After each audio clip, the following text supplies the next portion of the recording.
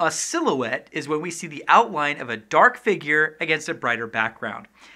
Silhouettes often make for great cinema because they reduce the detail in a shot to its most basic components, a subject and its background.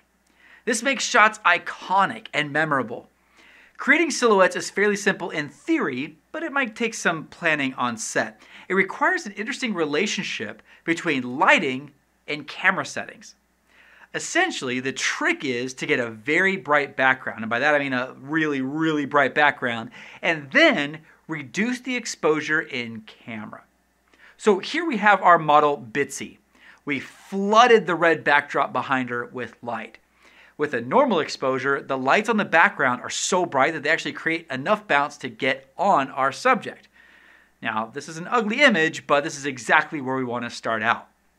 From here, I close the aperture on my camera lens. This reduces the exposure. When I get to the point that I'm exposing properly for the really bright background, it makes the subject so dark that it creates a silhouette.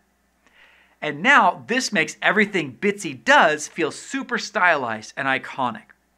With many of these examples, you can often use the sky, or better yet the setting sun, as the bright background to create a silhouette.